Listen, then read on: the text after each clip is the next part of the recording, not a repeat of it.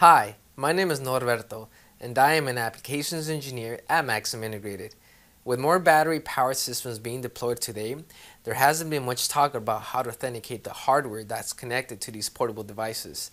Most importantly, with the wide array of battery cell chemistries available today, there needs to be a simple and robust way to ensure that you're connected to an authentic battery for safety and optimal performance. Today, I'll be looking at a simple way to add battery authentication with field gauging without requiring battery characterization using the MAX17211. Battery authentication ensures safety when you're replacing the battery for your device. Because each cell chemistry is unique, you need to make sure that your device always connects to a proper battery. Battery authentication also adds reputation protection to ensure that your device always connects to an OEM battery so that it's always properly powered and recharged. This also helps prevent customers from buying batteries from third-party vendors and make sure that your pockets stay fat. For hardware authentication using SHA-256, you usually need a dedicated circuit in your system to carry out all of the complex computational tasks. Since our case is about rechargeable battery authentication, it would be useful to have field gauging in the same chip that provides state of charge in addition to compensation for cell aging, temperature, and discharge rate. No fear, the search ends here. The MAX17211 provides all of these functional features in one integrated circuit.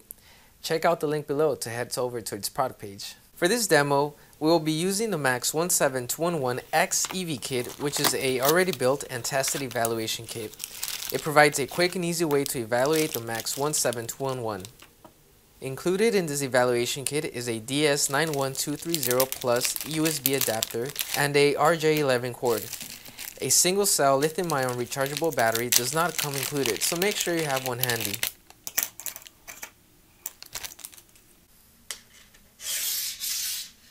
For this demo, we're going to keep hardware connections simple and just connect the lithium-ion rechargeable battery across the battery plus J1 pin and the battery negative J5 pin. I soldered this battery holder using a wire for each pin beforehand. Let's take a look at the MAX17211 under a microscope. Field gauging with Maxim's algorithm requires no battery characterization.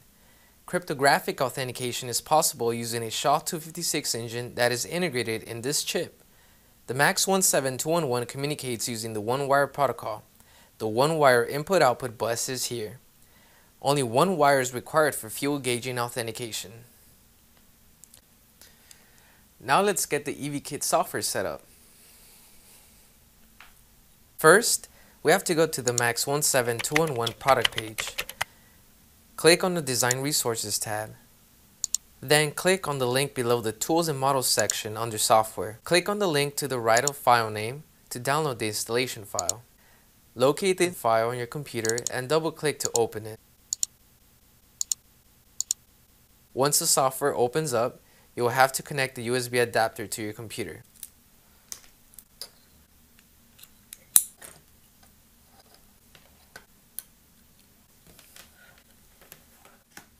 The ModelGauge M5 tab shows by default when opening the eval software.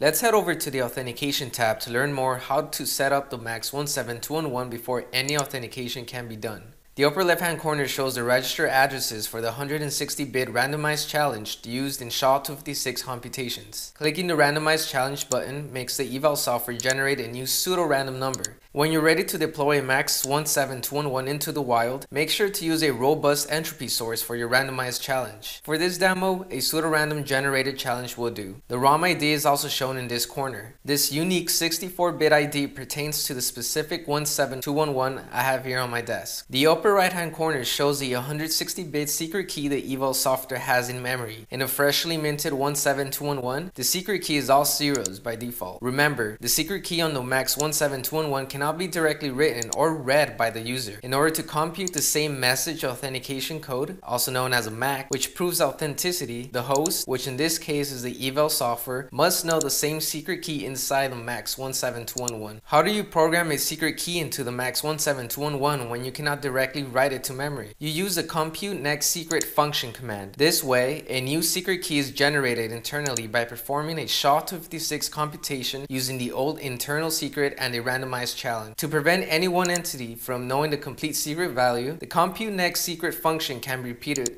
multiple times by sending additional randomized challenges. This way, you know that the secret key is in fact secret. To compute a new secret with the ROM ID, click on the Compute Next Secret with ROM ID button. This button is useful when you want a unique secret key for each MAX17211 you deploy. If you want all of your batteries to use the same secret key, then you would use the Compute Next Secret without ROM ID button. Once a new secret is generated, you will see a success message in the GUI.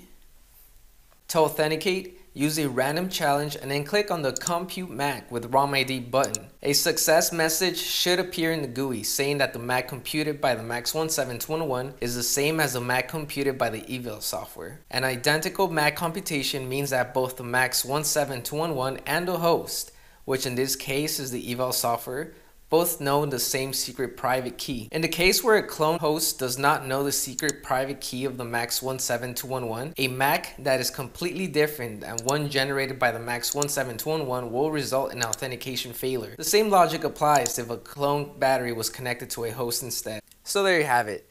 By using the evaluation kit and software, we saw how the MAX17211 can authenticate itself to a host in order to verify whether or not the battery cell attached to it is authentic. The MAX17211 is one of 4 flavors in our battery authenticator portfolio. Other versions include the ability to communicate via the I2C protocol or fuel gauge more than one battery cell. Thank you for watching this video on how to prevent battery cloning. See you next time.